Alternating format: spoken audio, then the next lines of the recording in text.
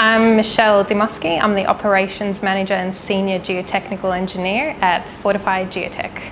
I don't necessarily think it was a construction industry that I was drawn to, but in high school my best subjects were science and maths, and that kind of led the pathway to get into engineering.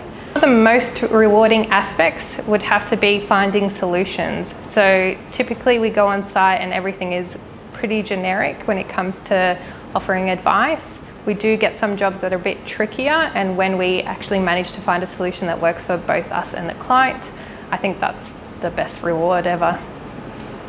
If women were considering a career in construction, I would give them advice of go for it. If you have a great team around you, that makes all the difference. I think it is very important to have a diverse understanding in the engineering process. A lot of the time people can be by the book, so they look at just theoretically how things work, but that's not always necessarily how you can fix things.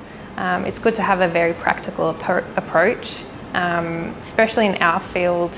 One thing doesn't always fit everything, so having a diverse approach, having people kind of challenge you on what can be done, those are the type of things that actually start improving engineering and making a difference.